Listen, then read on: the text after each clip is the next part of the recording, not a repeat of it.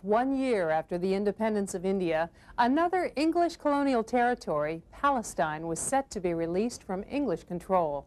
But in this case, the United Nations formed a special plan to redistribute the land to Jewish settlers, creating enormous hostility in the Arab world.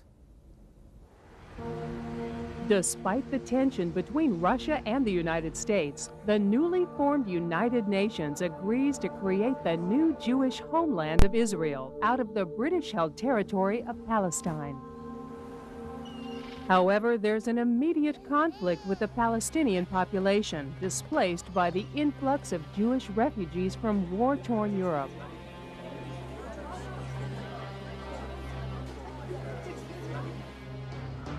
On May 14, 1948, the British mandate over Palestine ends, prompting very different reactions from the UN members and the Arab nations of the Middle East.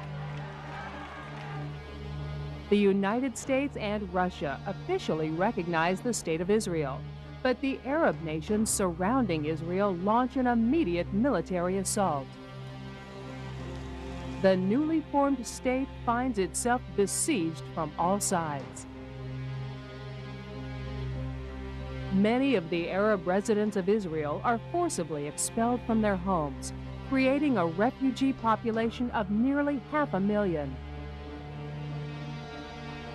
Armies from Egypt, Syria, Transjordan, and Iraq continue to fight for 9 months.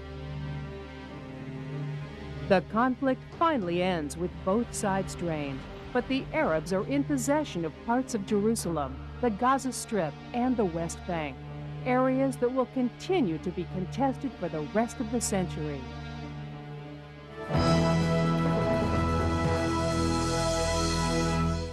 After witnessing the horror they unleashed on the Japanese in Hiroshima and Nagasaki, Americans began to fear for their own safety in the atomic age. As Cold War tensions escalated,